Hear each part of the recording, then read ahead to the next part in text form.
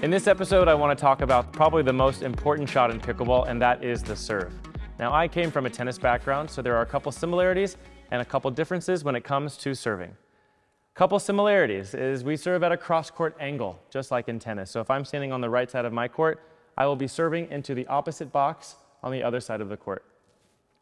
Another thing in pickleball is our serve must go past the kitchen line and the kitchen zone on the other side. So if my ball does land short or hits the kitchen line, it would be considered a fault. If the ball hits the sidelines or the baseline, the ball is playable and considered in. A couple ways to stand. There is no right or wrong answer to either of these tricks that I'm going to tell you. It's just your personal preference. So try them both and pick one that works for your game and your style of play. When I come up to my line, I want to make sure I'm either in an open stance with my toes, hips, and shoulders facing the net, or I can keep my stance nice and closed off. I generally say for beginners and advanced beginners that one foot in front of the other is a little bit easier than trying the open stance model. When you are standing in your closed stance, to be very specific with you, I like your front foot, your lead foot, to be pointing northeast. So those toes are pointing northeast on both sides of the court, okay? There are also a couple ways you can bounce the ball. You can either do a drop serve, just like this, or you can take the ball in the air. When I tell people that like to hit the ball off the bounce, there's a couple things I like to give them tips on. So the first one would be, since the ball is hitting the asphalt or the concrete surface, I always want to drop the ball from the same height every single time so I create consistency with the bounce. So if you're one of those players that likes to have the ball hit the ground before you serve, I'd like you to start thinking about always doing it from the same height every single time. If you notice, every single time I'm going to drop the ball from my shoulder position, letting it bounce and hitting it over. Sometimes I see a lot of players will bounce it here once and drop it from here a different time, and the difference in height kind of creates missed opportunities and missed serves. The other way to do it is to toss the ball in the air. If we're going to be one of those players that tosses the ball in the air and doesn't let the ball hit the ground, then I would like your fingertips to face towards the sky. Now in the bounce model, our fingertips were facing down towards the ground, but in the toss model, I want your fingertips to face up. In this situation, I want you to toss the ball up, let it fall, and hit it as it's coming down. One of the big rules in pickleball is we have to make contact below our waist. So this serve is actually technically an underhand serve. If you find yourself trying to hit it from side to side, or above your waist, or from a high to a low angle, it would be considered illegal. So I want to make sure that you always are trying to make contact below your waist. One other way to tell is by keeping your wrist higher than your paddle face. So again, I'm coming from underneath the ball. If you've ever played cornhole or you are a bowler in your previous life, the motion of the serve is very similar to both of those sports. So if I was going to bowl, I would step through it and swing all the way towards my target, down the lanes and hit the pins. It's the very same mechanics as the pickleball serve. Okay, I'm starting from a low position, making contact with the ball right in front of my knee, and finishing over my shoulder. Another good analogy with this is I want to make sure that I'm following through on my serve. A lot of the times I see players will stop right as they make contact, and the balls will start to fly all over the court, and they don't understand why their balls are going in all different directions. The analogy that I use here is if you were a golfer and you were on the tee box, you would never see a golfer swing and stop his swing all the way through. There's a lot of tension there. It's almost like slamming on your brakes at a red light. So instead of doing that, I want you to come all the way through your shot. It's very important for the follow through in pickleball. Okay, just to reiterate, the bounce serve from our shoulder height, or the toss serve, fingertips up. Both are viable options and both are making contact below my waist. If you happen to be watching this series and you're relatively new to the sport of pickleball, rather than starting with your serve at the baseline, I like to start serving from the non-volley zone line to really get the rhythm down and the motion down of the serve. That way there's less distance to work with at the very beginning. So if you're brand new, again, I would start right behind the non-volley zone line and work on your serve technique from this distance.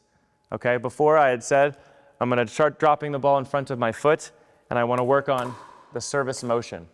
Starting from this close to the net's also going to really work on you getting underneath this ball. What I see a lot of times happen is people are sideswiping the ball and it's not getting all the way to the net and it's hitting the tape.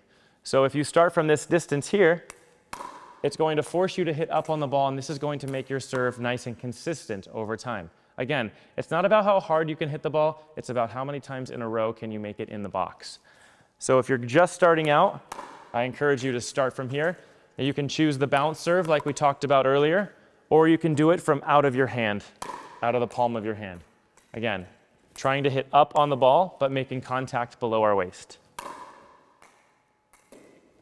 When you're comfortable with that distance, I want you to move back just a little bit to the midcourt and do the same thing.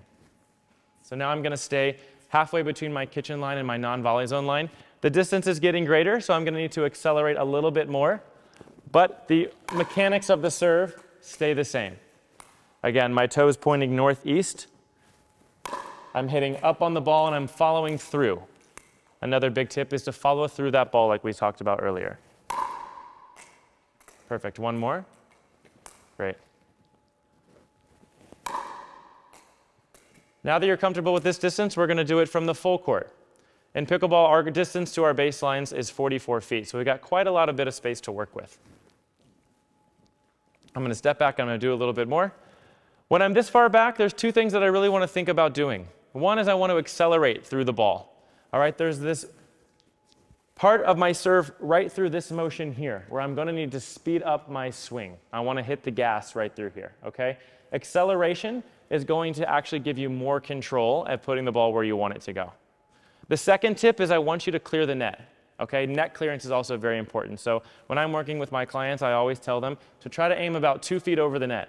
That's going to give you enough margin of error to not hit the tape and also enough distance over the net to get that ball nice and deep.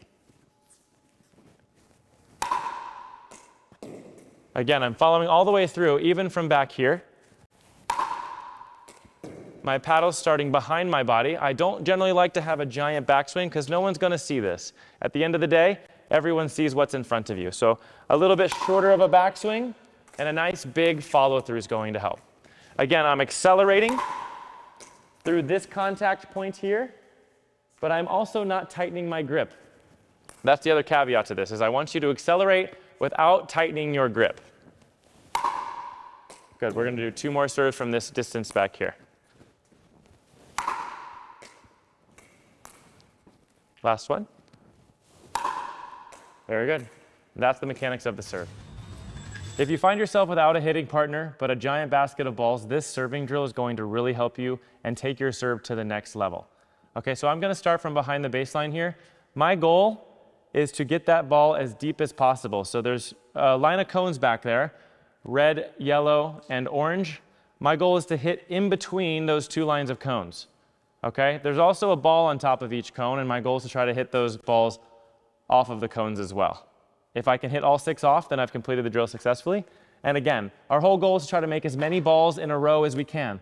I don't want to do this drill and try to start spraying balls and losing points. So if you notice, my cones are roughly 12 to 18 inches inside of all of the exterior lines.